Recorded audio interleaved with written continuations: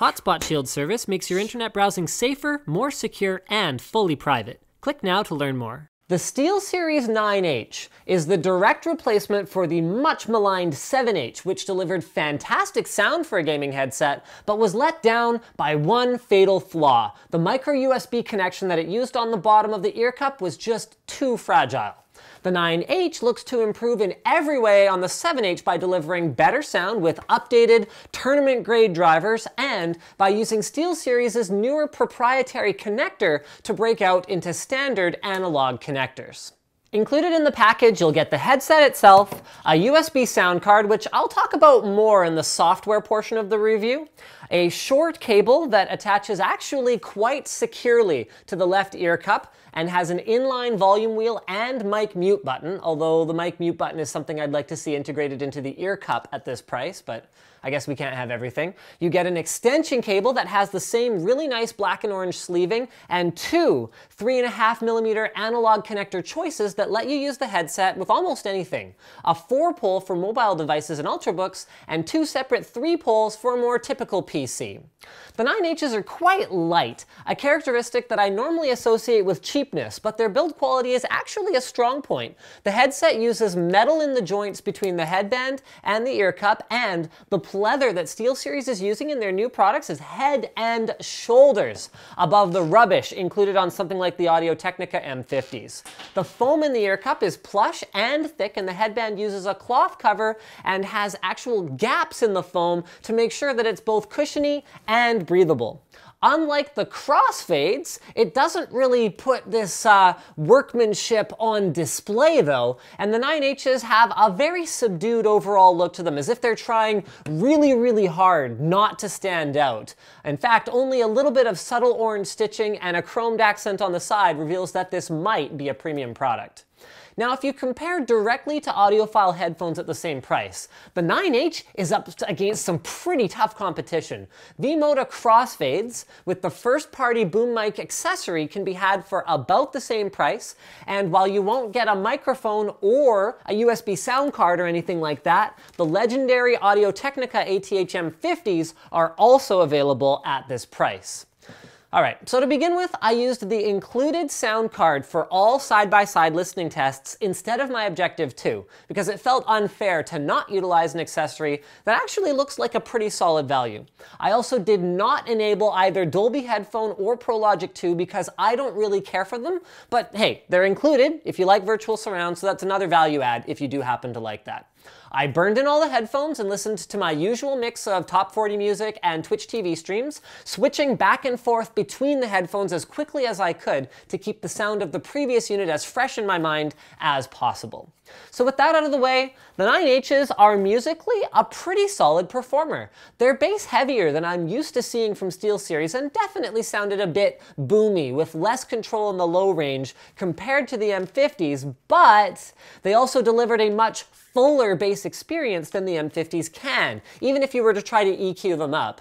The mids and highs also lack detail in a very noticeable way compared to the M50s, something that bothered me in music but not nearly as much in games. And it's all going to come down to what you're after. The M50s are very popular, but they're not for everyone. They are accurate, but they're made for studio monitoring rather than entertainment and have a very flat response curve, something I used to prefer but no longer really find myself preferring. Compared to the crossfades, I couldn't quite put my finger on it. The crossfades had more oomph in the low end and a similar lack of fine control over that low end, but they had slightly better clarity in the higher ranges, but then that felt somewhat overpowered by the increased boominess. And I think while at this price I'd be happy with either, I very slightly preferred the 9Hs in terms of sound quality, but one advantage for the V-Modas is that with their fashionable, yes you can wear these out of the house look and solid construction, they're a very strong competitor for the 9Hs. Next was my gaming test, and for that I focused on multiplayer FPS du jour Titanfall, which really helped me see where SteelSeries was going with the boomier sound signature, even if I wish it had a bit more control. If the intended use of this headset is more than 30% gaming, then it's starting to look like the 9Hs are a very solid option because sound effects really go, for lack of a better word. Finally, the 9H uses a closed ear cup design and noise isolation is fairly solid, and while I'm not sure how much their double enclosure technology is contributing to it, I can say that they are competitive with the M50s in this regard, and that's a pretty solid overall place to be. The software is where SteelSeries has really stepped up in the last few years. The USB sound card updated its firmware in a matter of seconds after I plugged it in, and their engine software automatically detected my new peripheral and dumped me into the configuration utility. Very seamless. From there, I could play with EQ, Dolby settings, volume control, side tone, or self-monitoring of your own mic stream to avoid those awkward oops, I left my mic on moments, and two fantastic mic settings, compression and noise cancellation, which I'll use for my microphone test. The microphone is retractable and is easy to position correctly. The microphone is retractable and easy to position correctly. The microphone is retractable and is easy to position correctly.